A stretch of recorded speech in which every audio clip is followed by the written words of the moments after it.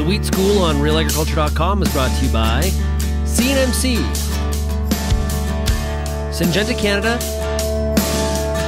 and the Alberta Wheat Commission.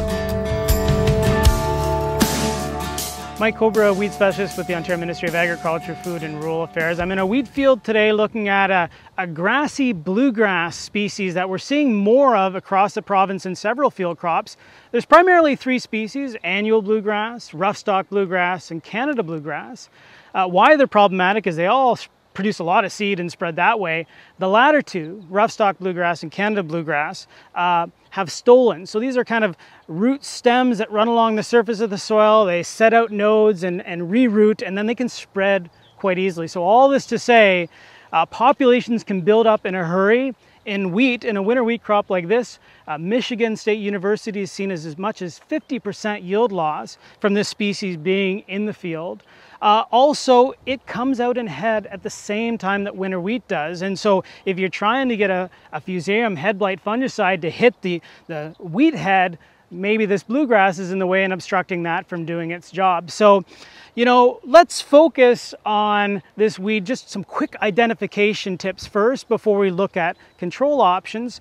So in the springtime, if you take the leaf blade of the bluegrass and pull it back, at the base of where the stem and leaf blade meet, you'll see a membranous ligule. So that's one tip. The seed head itself is an open panicle. But if we go back to the leaf blades at their younger stages, they're folded and they actually have a keel shape. So in other words, they bend to the tip. It's kind of very unique. In this particular field here, we have rough-stalk bluegrass. The name implies that it's rough, and certainly if you were to move your hands up and down the leaf and stem of this grass, you'll feel that it's coarse. It's rough to the touch. So that's quickly how you identify it, although truthfully, I'm still not great at this, so I end up taking a plant sample, sending it to a diagnostic lab that does DNA testing. Costs about $20 a sample, and you know right away. So that's what I actually did here, and I know it's rough-stalk bluegrass. So there's two things I wanted to learn from this field trial. One was what products work and are effective on bluegrass. That's the most important point. And then the second point is does timing matter? Do we need to get them when the rough-stalk bluegrass is really small, or do we have some wiggle room? So tackling the first thing, we looked at 9 different treatments, 3 of which that are already available in Ontario when they were applied in mid-April. And here's the key: to less than 10 centimeter tall bluegrass, they gave us excellent control. And so those 3 products are Axial, Simplicity Go Dry, and Vero. Now, you always have to be a little bit careful of environmental conditions at the time of application, but I would say focus on bluegrass stage over environmental conditions. Small is better. The second thing then we learned is because this was in the middle of a farmer's field and they applied Simplicity Go Dry, one of the effective products, almost a month later, we got an opportunity to see how size of bluegrass affected control.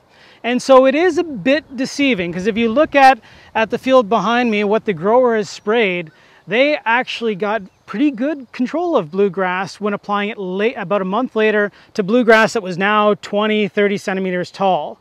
So not ideal in terms of staging, but you don't see any above the canopy here. But if you pull back the canopy and look below, there's some pretty huge differences. So, and anything that was effective that I applied mid-April, you look underneath that wheat canopy, there's not a single bluegrass to be found, or very little anyway. Where the farmer applied Simplicity Go Dry a month later to 30 centimeter tall bluegrass, you pull back that canopy and you have 10, 15 centimeter plants that are the odd ones starting to head. So we just suppress growth. We've prevented it from being an eyesore, but we haven't prevented it from setting seed. And so that's the take home from this trial, is we got 3 good tools that we can use, and they can be used either in the fall or the spring. And so size of bluegrass matters, so let's focus on that. And because late applications really don't do as nice a job, we have to do everything to make sure that we're scouting those fields and hitting bluegrass when it's less than 10 centimeters tall.